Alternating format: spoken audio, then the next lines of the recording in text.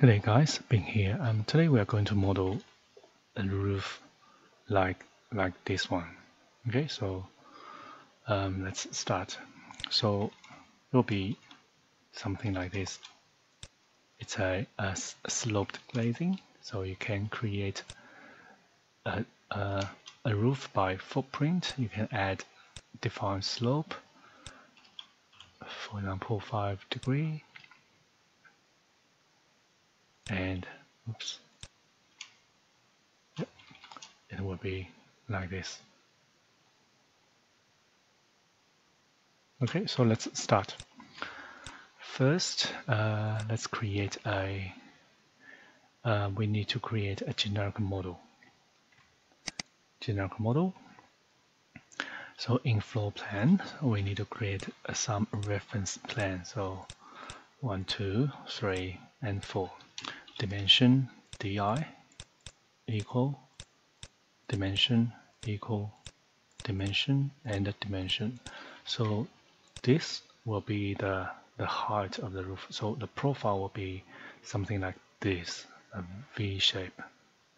Okay, so this will be the height. Let's create a parameter. So it's called H, instance parameter. So okay, and this will be the width. Let's call it W.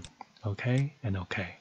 So now let's create the profile. Okay, so I'll create an extrusion. So go create extrusion, and I'll just create a very simple V shape. Okay, so the actual product it's more complicated. It looks like a W shape, but so for this exercise, I'll just create this shape. So V, and also we need thickness. Okay, so I'll just offset OF, and maybe 5 mil should be all right. So click and click, and then I'll just pick this reference plane as well, this one, and trim TR, and here trim as well. So trim. So now this is the V shape. So this is one of those panels. So finish. Let's have a test. So all good. So you will see we didn't add any constraint to this profile, but because the shape is very simple, it will always Revit understand that they should follow this reference plan. So it's all good. Okay, so now let's load this. We need to load this. Actually, before that, I want to add a material parameter as well. So select this extrusion and create a material parameter. Oops, sorry. And let's use type and OK and OK. So now we can create another family. So this time it will be a curtain wall panel. Here, curtain wall panel. And OK, open. So still in the floor plan, so we need to load that generic model into here. So let's go back to this generic model, load into this curtain wall panels. Just place it somewhere in the middle. Okay, so select this generic model. You will see all these handles because they are all a parameter, instance parameter. So we can drag them onto the reference plane. So this one's right. So this is left. Okay, so drag this onto the left reference plane and then lock. So now we don't have these two reference planes, so we need to create. So 1 and 2, and do a dimension 1, 2, 3 equal, and another dimension. So this will be the height of this panel. Let's create a height, but this time let's use type parameter and OK. So now let's select this generic model, drag this onto the reference plane, lock, drag this down onto the reference plane as well, lock. So now we need to go to the elevation. So actually, I think I forgot to add height or the length parameter in the general model. So let's go edit this family and go to, so for example, front view. So you will see we don't have any height, any reference plans for the height. So let's create one. So reference plan RP, DI, dimension. So tab, select the reference plan and this. So now this will be the height. So let's create a height instance parameter. Oh, hang on. Shouldn't be height. We already have height. This will be the length of the panel. So I'll just use, well, we'll use L instance parameter and OK. So select this, drag this up and lock. Okay. So for this should be fine. I will just leave it for now. So now we can load this into the curtain wall panel. And now we can go to any of these elevations. So for example, interior. So if you select this general model, because we have this instance parameter length, you can drag this onto this reference plan and lock. So now we can, I think it's all good. So we go back to floor plan. So we have this, the width. So this is the width. This is the height of the panel. And also if I go to elevation, so this will be the length, oh sorry, yes, this will be the length of, so you will see this is a default reference plan top, and also there will be a reference plan here. So this is always on the reference level.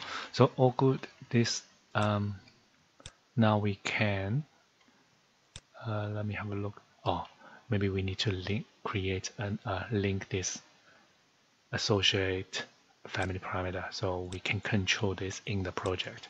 So let's just create another material parameter type. Okay, okay, and okay. Okay, so now we can go to create a project architecture. Okay, and then go back to the curtain wall panel, load this into the project. Okay, so in the project, so let's go to side plan and let's create a roof. Yeah, that's okay. So go to this menu and then pick this sloped glazing, and then let's create just a very simple shape and uncheck the define slope of these three, and maybe we'll change that. Let me just change this to 10 degree, for example, and I'll finish it. So now let's go to 3D view. So you will see this is only one single piece of system panel if you tab select it. So what we need to do is we need to go edit type of this sloped glazing. So maybe we can duplicate. If you want to keep this type, you can duplicate. Let's call it new metal roof. Okay, so okay, so we don't need any mullion for this roof, so we only need this. So curtain panel, select the one we just did. We just loaded into this project. So click OK. So you will see it becomes one single piece. And oh, actually it looks like it's on opposite direction. Ah, interesting.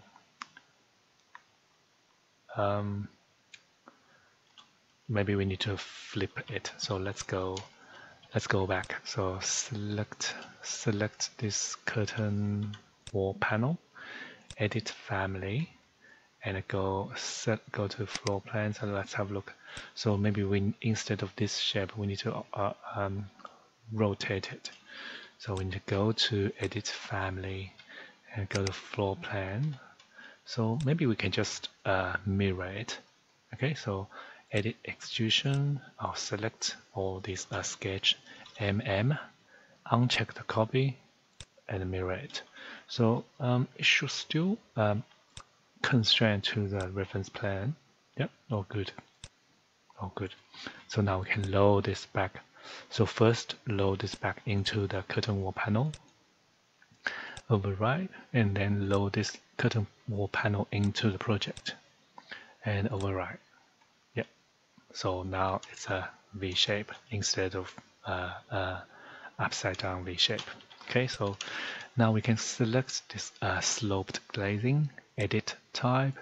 So we can add grids. So for example, I'll just add some fixed distance.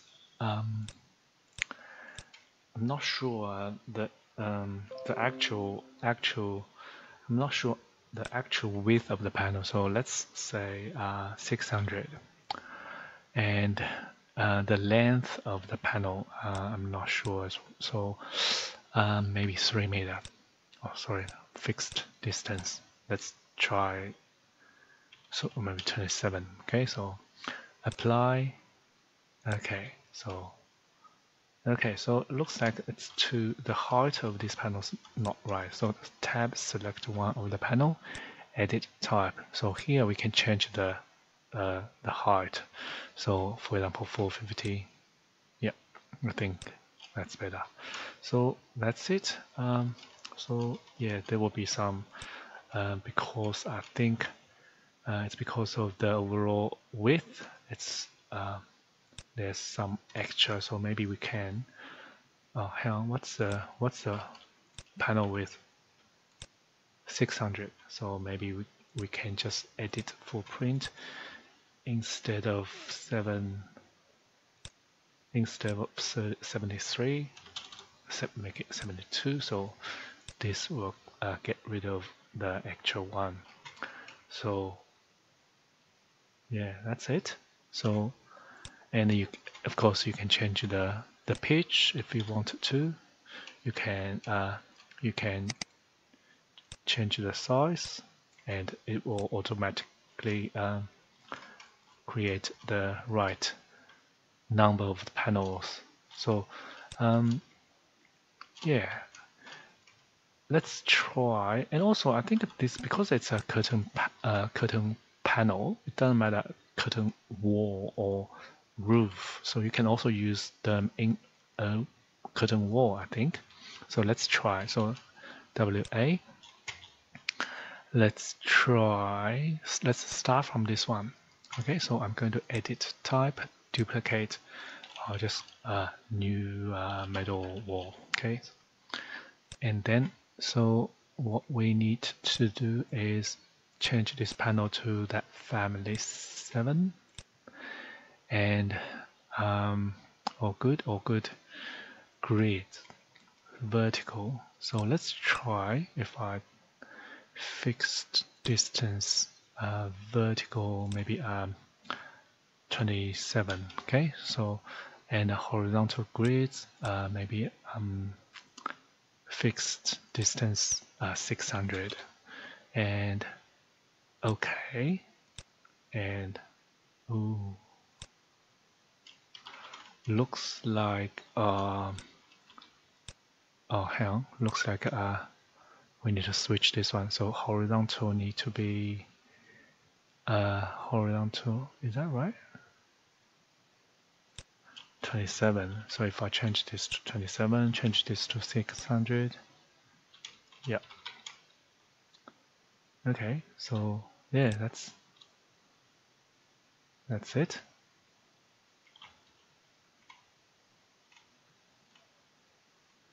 Can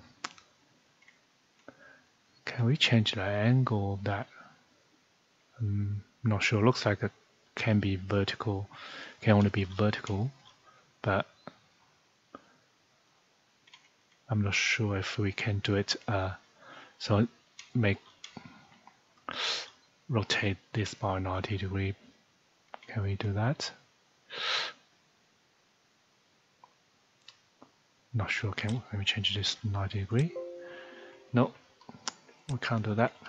So anyway, so this is it. So this is the curtain wall with this panel. So okay, and if you increase the size, and this is a roof, and also I believe you can oh hang on, I think we can do horizontal one by using this. So let's try. So let's go to ground floor. I'm going to just draw a reference plan, and then I'm going to use roof by extrusion. Okay, so and then pick a plan. I'm going to pick this reference plan and go to maybe south elevation, and okay, I'm going to draw something different. So for example, this.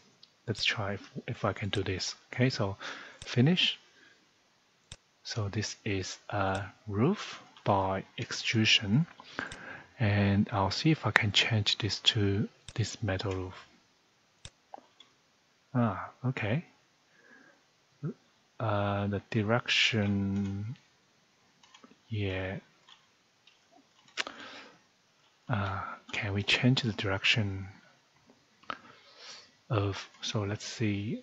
If I click this one, looks like we can't change the direction by just by 90 degrees. Maybe I'll leave this to you. So can you rotate this grid? Let me try another one. So if I edit profile, hang on, let me just copy this one to here, and edit profile. If I do arc, finish.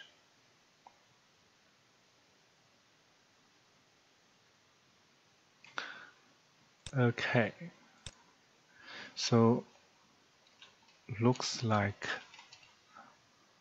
yeah, I'm not sure why this one, the direction of the direction of the panels on this roof is this, and but on this one's 90 degrees different. So I don't know. So how about there's nothing we can change. Anyway, I think that I'll stop here. This can be useful if you need to roughly get the idea of how many panels you need, and also can be useful if you want to do some render of your roof. So if you figure out how to rotate this, please let me know. Okay, I'll see you next time. Thank you. Bye.